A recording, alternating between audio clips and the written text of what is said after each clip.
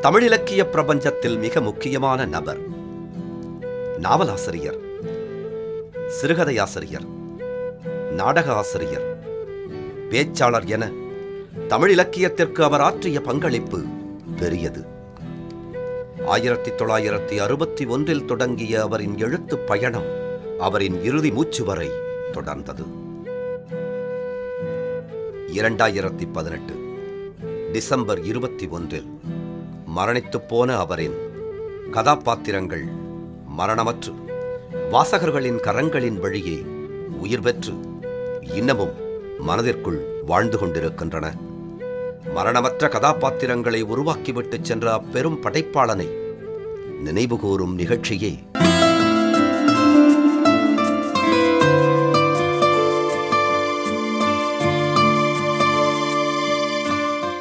1945 April மாதம் 27 பாண்டிச்சேரியில் பிறந்த பிரபஞ்சனின் இயற்பெயர் சாரங்கபாணி வைத்தியலிங்கம்.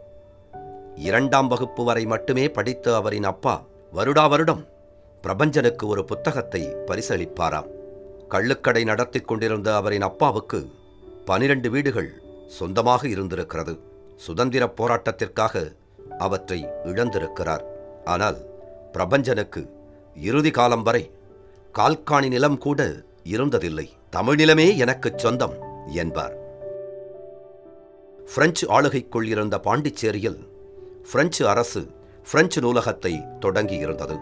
இந்த நூலகத்தின் உதவியாலே தன் பதின்ம பருவத்திற்குள்ளாக Maupassant, Victor UCO, Anton செக்கோ, Maxim Gargi, ஃபியோதோர் தாஸ்தாய்வெஸ்கி என உலக இலக்கிய படைப்பாளிகளை சென்றடைந்திருக்கிறார் பிரபஞ்சன்.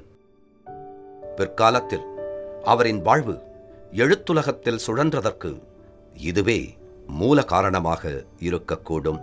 6 மற்றும் 7ஆம் வகுப்பு படிக்கும்போது அவரின் தமிழ் ஆசிரியரால் ஊக்கப்படுத்தப்பட்டு எழுத்தாளராவதற்கான விதை அவருள் விழுந்திருக்கிறது.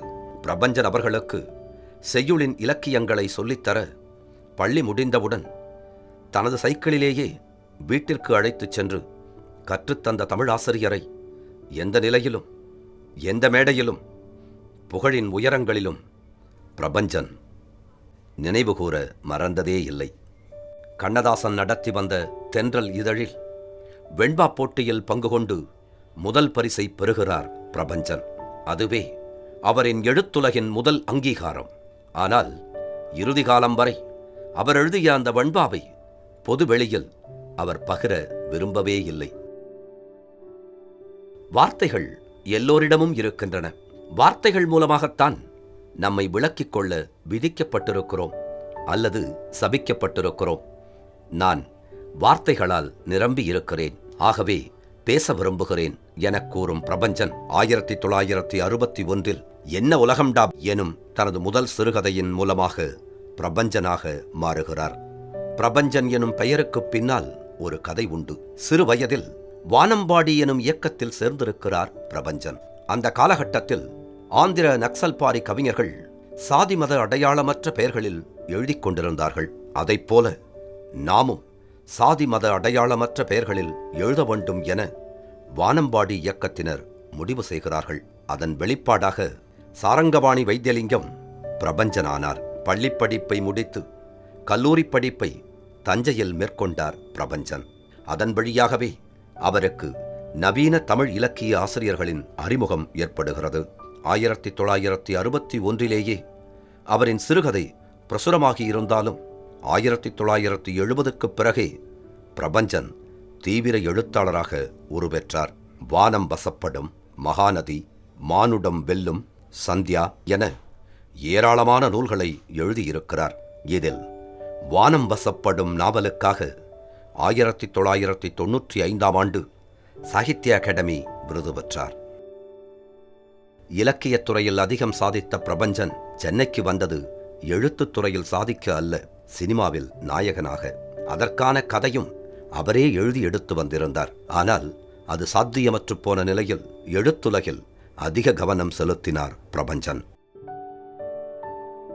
எல்லோர் வாழ்க்கையிலும் கதைகள் இருக்கின்றன. உங்கள் வாழ்க்கை கதைகளை எழுதுங்கள் என எல்லோரிடமும் சொல்வார். உங்கள் எழுத்துகளின் வாயிலாக நீங்கள் பயணிக்கும் திசையெங்கும் அன்பை விதைத்துச் செல்லுங்கள் எனச் சொல்லுவார். அன்பும் கருணையும் நியாய உணர்வும் ஒரு மனிதனுக்கு மிக முக்கியம் என்பார். இதுவே அவரின் எழுத்துகளிலும் பிரதிபலித்தது. பிரபஞ்சனின் எழுத்துகளையும் பேச்சையும் காதலிக்காதவர்களே இல்லை. அவரின் பேச்சில் எப்போதுமே அன்பு இருக்கும். இந்த நாராயணையர்னு ஒருத்தருக்கான வெத்தலை வியாபாரி, அவன் ஒரு காசுக்கு 6 வெத்தலை விற்ற இடத்துல 3 வெத்தலை விற்கிறான். அயோக்கியத்தனம். அவனை கூட்டு விசாரிங்க.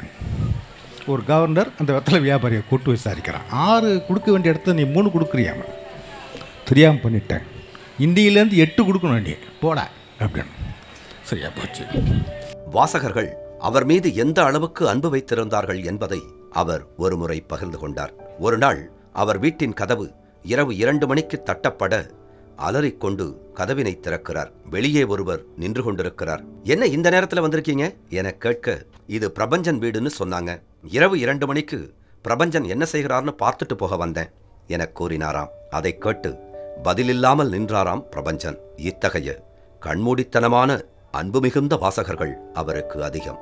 இவ்வளவு அன்போடு வாழ்ந்த பிரபஞ்சனின் தனிப்பட்ட வாழ்க்கை தனிமையால் சூழ்ந்தது. அவர் முழுக்க முழுக்க தனிமையானவர். சென்னையின் அத்தனை பகுதிகளும் எனக்கு தெரியும், அத்தனை பகுதிகளுக்கும் என்னை தெரியும் என்பார். சென்னையை குறித்து பேசுகையில் சென்னையை மக்கள் பூசிக்கொள்கிறார்கள், மக்களை சென்னை பூசிக்கொள்கிறது என்பார். ஆம், அவரையும் அவரின் வாசகர்கள் பூசித்தான் கொண்டார்கள். வாசகர்களை அவர் பூசிக்கொண்டார். அவரின் எழுத்துகளில் புதைந்து கிடக்கும் பேரன்பை வாசகர்களால் கண்டடைய முடியும். அவரின் நாளைக்கு வரும் கிளிகள் சிறுகதையை வாசித்தவர்களில் பலர் பழத்தை வைத்துக்கொண்டு கிளிகளின் வருகைக்காக காத்திருந்தார்கள் என்றால் மிகையாகாது. அவரின் எழுத்துகளுக்குள் எல்லோரும் தங்களை சித்தரித்துக் கொண்டார்கள். பிரபஞ்சன் எனும் பெயருக்கு ஏற்றார் போல மனித மனங்களின் பிரபஞ்சம் அவர். மனித மனங்களை, அவற்றின் அன்பை, பாசத்தை, கோபத்தை என எல்லாம் பிரபஞ்சனின் எழுத்துகளில் இருக்கும். மனித மனங்களைப் பற்றி அறிந்து கொள்ள, புரிந்து கொள்ள பிரபஞ்சனின் எழுத்துக்களை வாசித்தாலே போதுமானது. எந்த எழுத்தாளன் பெண்களின் மனதை சரியாக புரிந்து கொண்டு எழுதுகிறானோ அவனே வெற்றியைப் பெறுவான் எனக் கூறும் பிரபஞ்சனின் எழுத்துகளில் பல பிரமிப்பூட்டும் பெண் கதாபாத்திரங்களை வாசிக்கலாம். தமிழ் பெண்கள் குறித்து சரியான இலக்கியங்கள் மிக குறைவாகவே வந்திருப்பது பிரபஞ்சனுக்கு பெரும் வருத்தமே. அவரின் ரசிகர்களில் பெரும்பான்மை பெண்களே என்றால் மிகையாகாது. ஒரு வாசிப்பாளன் தாஸ்தாய்வேஸ்கியையும் செக்காவையும் படிக்காமல் இருக்கக்கூடாது. சிறுகதை எனும் இலக்கிய வடிவமே செக்காவிடமிருந்துதான் தொடங்குகிறது என்பார். உலக எழுத்தாளர்களின் கதைகளை தன்னால் இயன்ற அளவிற்கு தன் உரைகளின் மூலம் இன்றைய இளைஞர் கூட்டத்திடம் கொண்டு சேர்க்க முயன்றார்.